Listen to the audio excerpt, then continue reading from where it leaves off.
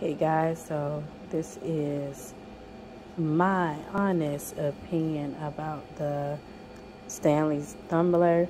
So I have used this for about a year. You could tell it's kind of got some, some wear and tear on it. But let me tell you what, I got some pros and cons.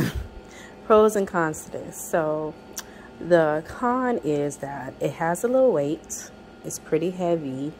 Then once you put the water in there, it gets a little bit more heavier. So, but if you don't mind the weight of it, then that would be fine. And then, so the pro is though, what I love about this, I only have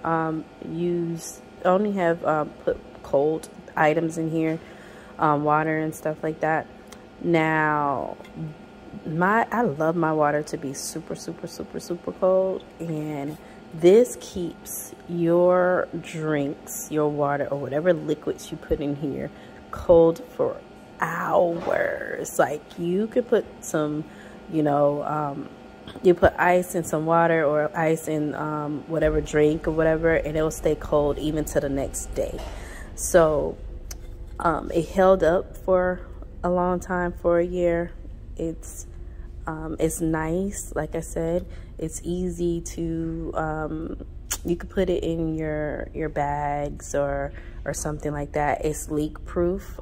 That's what I like about it too. It's leak proof and sturdy. My whole family uses this thing.